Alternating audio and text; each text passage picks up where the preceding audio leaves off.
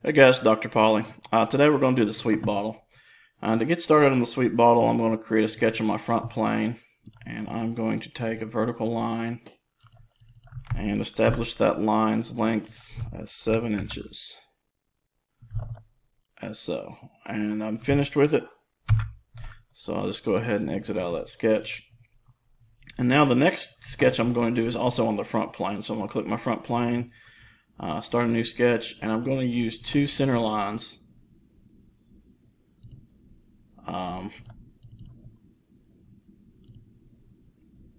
Vertical center lines as such. Now the length of these lines is irrelevant, but what does matter are the following things. Make sure that your tops are aligned horizontally and the bottoms are aligned horizontally. That's key to making sure that all your sketches are going to line up on the different planes. The next thing I'm going to do is take a line tool and start from this bottom point and create my vertical line. And now I'm going to use my arc tool as well, so I'll just go back and touch, and we'll begin the arc tool.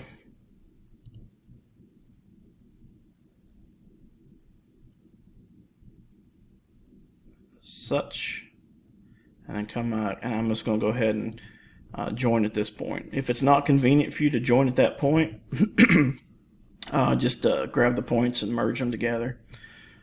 Now, the next thing I need to do, excuse me, is to go ahead and set my distance at 500 thousandths here and 1 3/4 here. I need to make sure each arc is equal. And then I need to dimension at least one of those arcs as 1.5, and that should make all the arcs equal as radiuses as well. The next step on this is to go ahead and check my tangencies. If you notice, with all of them selected, all the arcs are tangent to each other. Now, so what I have to do is take this arc and this line and make them tangent, and then the same thing with this arc and this line, make them tangent, which they already are. The last part here is that this outside arc needs to be tangent to this guideline here. So I'll go ahead and grab that and make them tangent as well. The last part here, this height of the vertical line is 1.5, and everything should be fully defined. Alright, so we're finished with that, and we'll exit that sketch. Now, if you were to look at this, you can see that both these sketches are on the same plane, but now I need 190 degrees to this plane, so I'm going to pick the right plane and create a sketch on it, and that shifts everything over. This sketch on this is simply a vertical line on 2 arcs, so I'll go ahead and come out here a ways, give myself a nice vertical line, 1 arc and 2 arcs, and I'm finished with that. Now, the points of interest are, I'll need a center line. I'm just go ahead and attach it here, and that's so I can take this line and this arc and go ahead and make them a tangent, and then grab the top points, make those horizontal so all my sketches will line up horizontally constrained. I've got stuff selected here I don't need. Might have to shift it around a little bit. And now that's horizontal. Here and this point as well need to be horizontally constrained. If you haven't done this before, you just hold the middle mouse button down and you can move around and see what you need to be doing. Control 8 to center up again on what I'm doing, and I'm going to put a dimension from here to here. That's 500 thousandths as well, and from here to here is 1 inch to there. Now the only other thing I need to look for is to grab both of these arcs and make them equal. And then the next thing I want to do is it wants me to take this point in reference to this point and make those horizontally constrained. Okay, once again I'll back out of that and I'll show you again. It wants me to take this point, which is on the first arc, and make that point horizontally constrained to the end of the first arc. So I'll just select those 2 points and make them horizontally constrained. And that finishes out that part of the sketch. So now I've got a path two guide curves, and now the last thing I need to do is on the bottom is to create the profile in which we're going to sweep. And that profile is simply going to be on the top plane. Create a sketch. Here's the center. I need to use my ellipse tool. I'm going to click and we'll draw an ellipse out somewhere. You can draw it up. And then I'm going to rotate around. And I'm going to join this point and this point. I'm going to merge those together or make them coincident. And this point and this profile, notice I picked the whole profile, I'm going to pierce it. Okay? And piercing basically joins it. And so now if you look at it, I have my profile, my path, and my two guide curves for my sweep. Alright, so let's work that out here. So now, with all four of those sketches there, I'm going to go to Features, I'm going to go to Sweep. The first thing it asks me for is the profile, which is going to be, and I'm just going to pick them off of the tree. The next one is going to be the path, which is the straight one. So this is correct so far.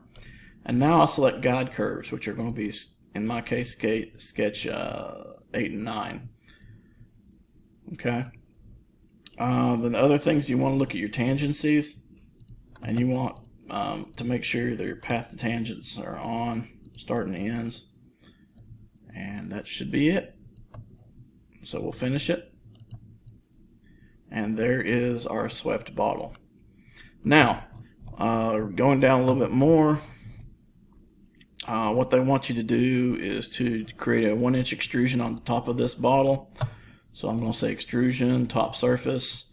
I'm going to convert entities so I can sketch out that circle. And then I'll finish that. And it's 1 inch. So 1, enter, enter. There we go. The other part is they want to create a fillet, and they're going to use an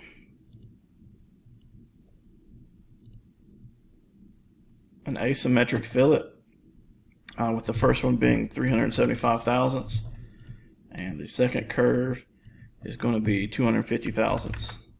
As so, you're going to select the edge here. You're going to look at the profile to make sure it's the way you want. And it is. Now if you don't, if it for some reason you type those backwards, you can flip them around if you want. And so you need to really kind of just pay attention to how you want that to be done. Okay, and so he wants radius 1 to be the 375 thousandths, so that's why I switched it. Okay, and radius 2 to be the 1/4 inch. And so we're finished with that. Say okay, there's the bottom of the bottle. Now the next thing he wants to do on this is to go ahead and offset a plane and begin our threads.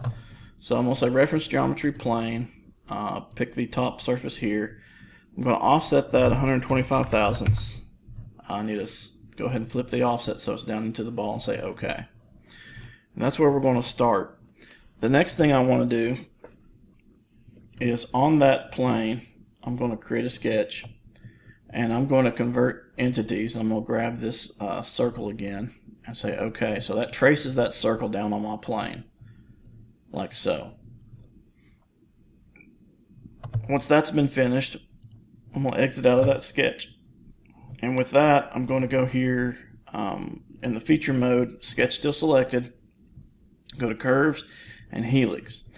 And here's where we start to enter our information. The pitch on this is going to be a 0.2 pitch for 2.5 revolutions. And the starting angle is going to be 0 degrees. Now if you'll notice, it's going the wrong direction. And so I need to flip reverse direction down like that. Alright, once I've got that helix, I'm going to finish, and there's my helix. And so the next part is to create the threading for the outside of the bottle. I don't need this plane anymore, so I'm going to hide it. And so I'm going to pick my front plane, and I'm going to create a sketch on it. And I could split this in half if I wanted to, but with the section view, but I'm going to work from the outside here. And what they've got going on here, he's taking a line tool. I'm just going to oversize it right now for clarity. Come out this way, come back, make a curve, and then come back to this point like here. Go ahead and line up both of these horizontally, and now we can go ahead and start our dimensioning.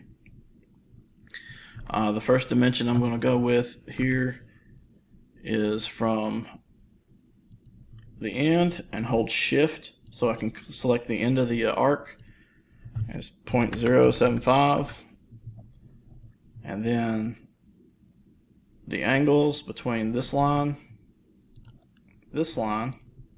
are going to be 25 degrees. The next thing I need to do is to tap in this last radius here, which is 040, and that should make it look right, and it does.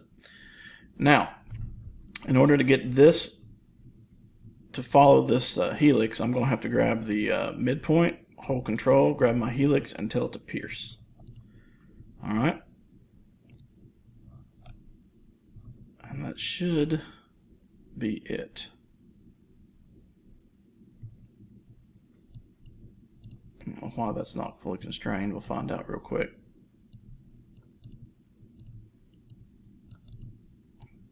I like to tug on these to see what's wrong. Alright, that's right.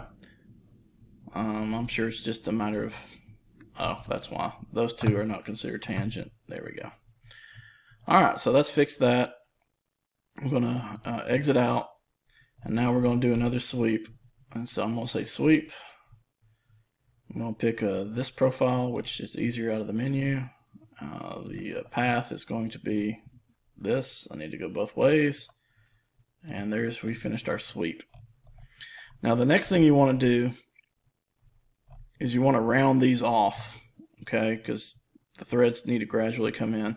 And so the easiest way to do that, let's hide that helix, is to go ahead and say I'm going to do a revolve this surface, and then I'm going to convert entities to get that shape and say okay.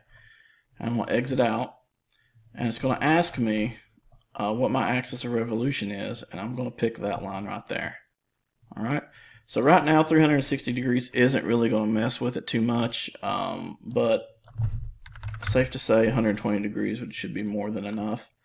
Just make sure it actually goes into the object. I'm going to say OK, and then I'm going to rinse and repeat on this side. So I'm going to, once again, I'm going to say revolve this surface. Convert entities to trace it. Good. Exit out of my sketch.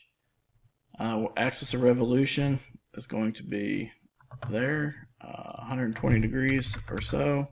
Should work. And say OK. And there we have finished the bottle and the threads.